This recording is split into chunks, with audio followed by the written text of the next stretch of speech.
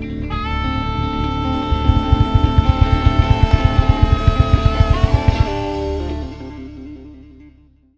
everybody, welcome back to Durbins Bourbon. I'm Joe. And I'm Josh.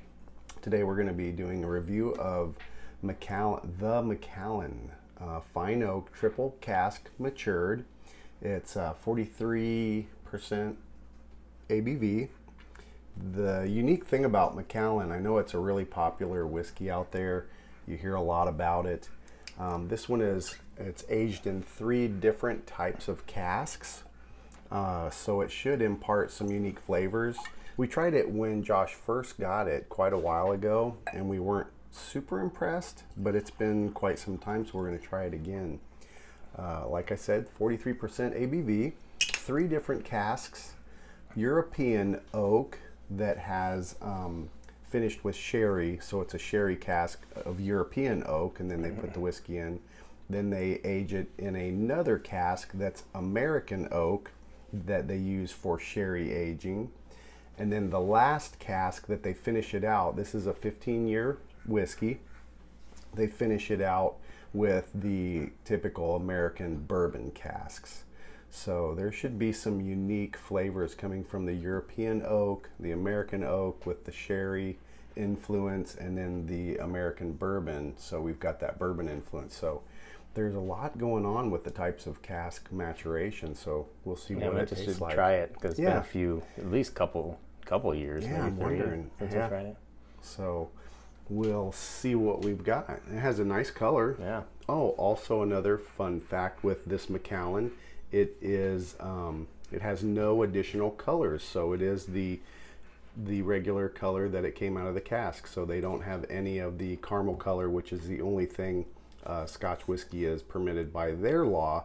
They can add caramel coloring. I think it's called like E150A or something, caramel color. So this has none of that. I don't recall if it was chill filtered or not. I don't think it is. So let's see what we get on the nose.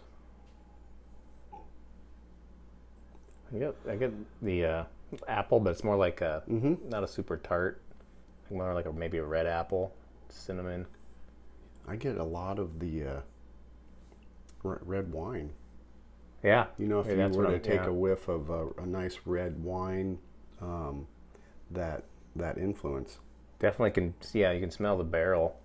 Oh, yeah. The vanillas and it's got a good nose.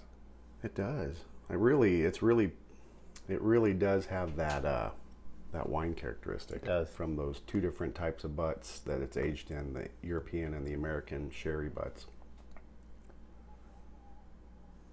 Kind of reminds me of that. Don't you have that Glenlivet, Nadura or something that's aged in sherry? I think, that's got a little bit of that. Finished in sherry casks.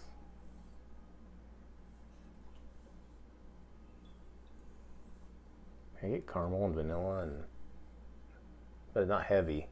Just like hints of everything. It's pretty, has a little bit going on. It's kind of complex. Good color. Wonder why I didn't like it that much before. I don't know. We just started. Probably because I just like bourbon. Possibly. Yeah, that's because there for a while you were like, nah, Scotch, forget it.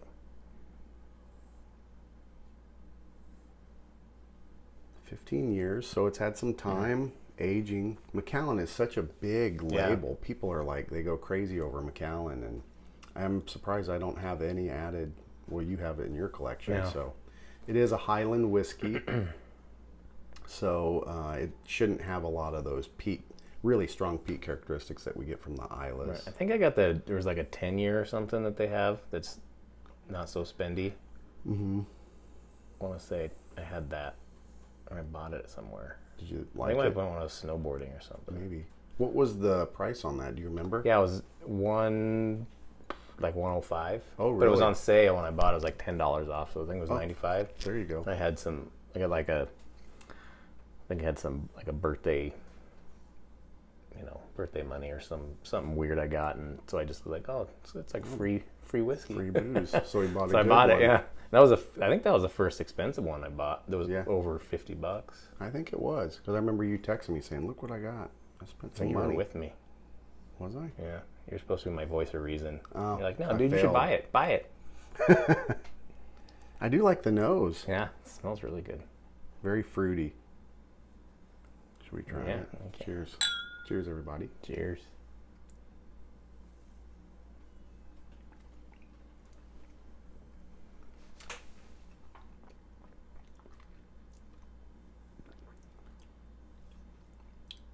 That's pleasant. That's really good. I get like the cinnamon. Mm-hmm. It's like cinnamon and caramel mixed together, like candy. Mm-hmm. It was very sweet on the palate. The initial taste was really fruity. Yeah. It almost felt kind of wine-like. That first sip. I haven't had wine in so long. I don't even.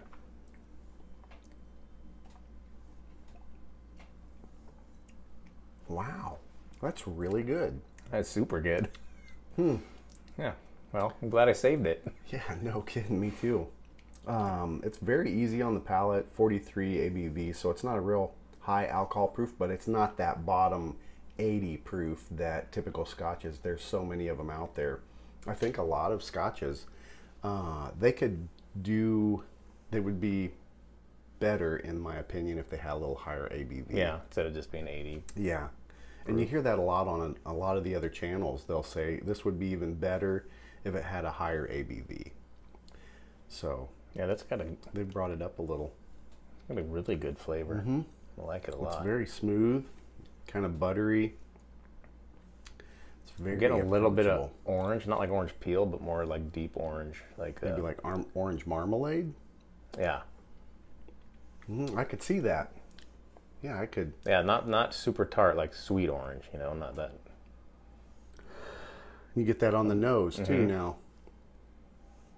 Yeah, I would orange marmalade for me. That I could see I gotta that. say it orange. Orange marmalade. Yep, red fruits, that orange. I'm not getting a lot of the vanilla though. No, You were saying you had some vanilla, and on I'm the, really I not. got it on the nose, but not. It's more caramel on the palate. I don't know why I get that caramel. I think caramel because it's like smooth. It's a Maybe. smooth sweetness. It's not like Okay. I don't know. There's something about that, you know. Maybe it's because I saw you had those caramel candies up there. Maybe it influenced. I just could picture them melting on my tongue. Oh, that's that velvety buttery that I get. Yeah. I get buttery as a nuance or a profile, and you get caramel. That smooth palate feel. It lingers on the palate a little bit. I can still taste it. Yeah. It's a little dry. A little bit. I would think that's probably from the wine. That Maybe. wine influence, maybe, because some wines, you know how they're really dry. Might be picking that up. That's a nice whiskey. It's delicious. Way better than. I remember. But Years when I ago. first got this, I didn't like Highland whiskeys. No, you didn't. You were. I just wanted it because the label said Right. Macallan and it was expensive and I had the money. Right. And the lady at the liquor store was like, they had some tasting and she said out of all of them, even the couple $100 ones she tried, she said that was her favorite. And she was like, I'm not even a whiskey drinker, so I thought, oh, I'll get it. That's a good. And I didn't much like it, but it is super good.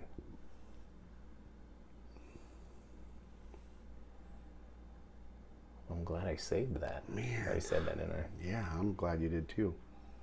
Not that I'd pour it out, but I'm glad I didn't drink it all. It has been It's about been 3 several years. years, I bought yeah. it about 3 years ago. And That's you never pretty know, good for It may 3 years. That is true. And you know, maybe a little oxidation Yeah. helped it. When I've opened up my mind a little bit too about Yeah. just trying new things. One of our subscribers out there asked about Kentucky Owl. I haven't forgot about it. We'll probably be doing that one pretty soon. Cool. Because a good one. They were out there. When are you going to do that Kentucky Owl? So I think we talked on the comments and I said it'd be coming up pretty soon. So Josh wanted to bring one over from his place and kind of surprised me. I said, man, whatever, grab something. And he did. I was thinking it was going to be Glen Farkless. I don't have any Glen Farkless. I thought you did. Oh, you always buy that. Glenlivet. I have Glenlivet and Glenfiddich.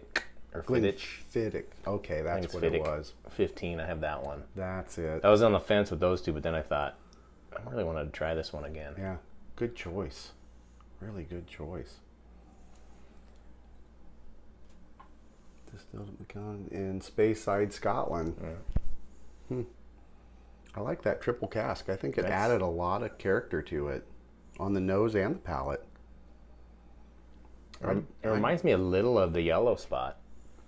A little bit. Yeah. Because it has that wood, more...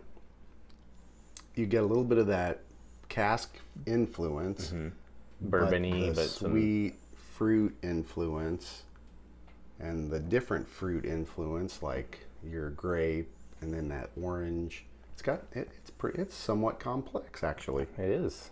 A little bit of when we first smelled it, I was like, ooh, this is way more complex than I remember. Yeah. Man, maybe I'm growing as a whiskey enthusiast. That's all I need. I'll win the lottery. I would say that is a really exceptional whiskey. I wonder how much it is now. I don't know. That's tasty. I would recommend it, everybody. Absolutely. For sure. Except we don't know how much it is, but it's No. probably, I bet 120. Yeah, probably Here. in that ballpark in our area. I would imagine if it was I think it was 105 3 years ago. Damn. Yeah, something like that. Good whiskey. Very Delicious. good. Very good Scotch. There are different Scotches, so we've talked about the Isleys and the Speysides and the Highlands and all that. They all have their own characteristics depending on what the maturation is too. So I'd give it a thumbs up for sure. Absolutely. We really appreciate our subscriber counts climbing. We're getting up there. We really appreciate the comments of y'all out there and enjoying our channel. And we hope to keep growing, and we appreciate it. So as always, enjoy your whiskey or bourbons Any way you like. Cheers, everybody. Cheers.